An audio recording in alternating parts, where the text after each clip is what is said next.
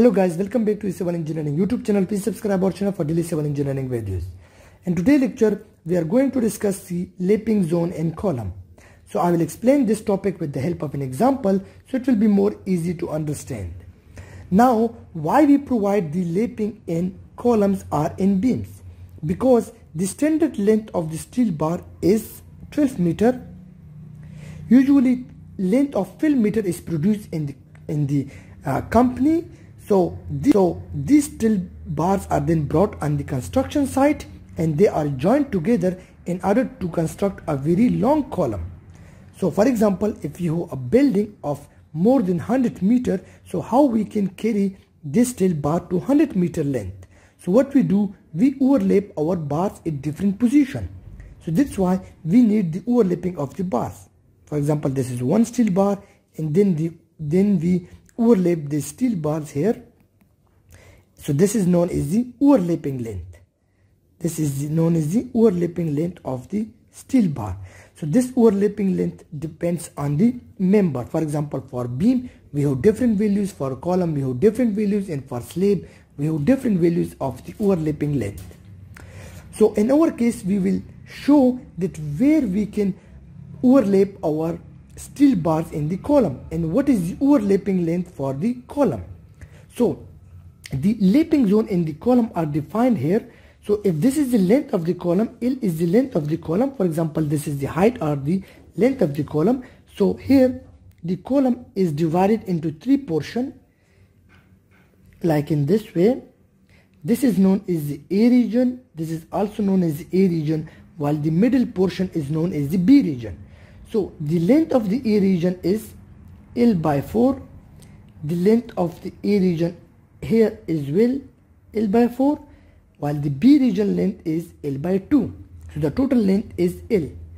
So now only if the region of B, the overlapping of the bar is allowed.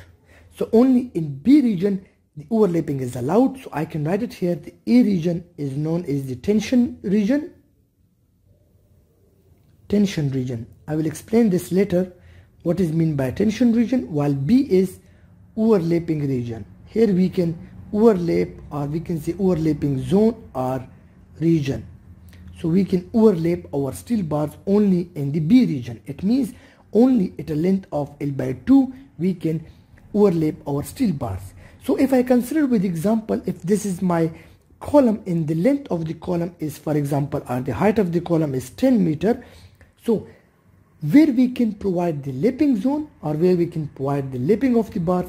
So L is the total length. L by 4 means 10 by 4, which comes out to be 2.5 meter.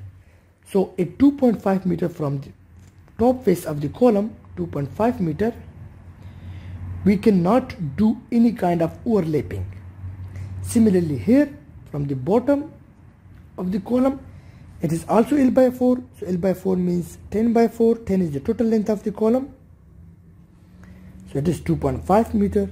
So 2.5 meter here, we cannot do any kind of overlapping. So these are not the overlapping zone or region. While at L by 2 means if the length of the column is 10 meter, so dividing by 2, so we got 5 meter. So it means only here at the mid portion of the beam of 5 meter we can do our overlapping.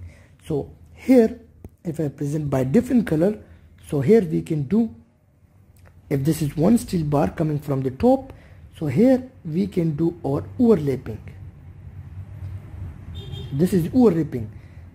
Similarly here the steel bar is coming, so we can only overlap our steel bar at distance or the length of 5 meter L by 2 at the middle of the column. So this is the lapping zone for the column. Now what is the lapping length or the lapping zone or the lapping distance for the steel bars in the column?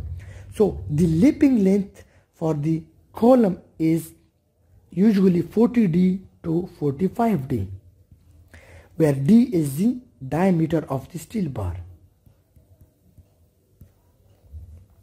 So here if this is my steel bar and this is another steel bar and we overlap here, So what is this overlapping length for the column?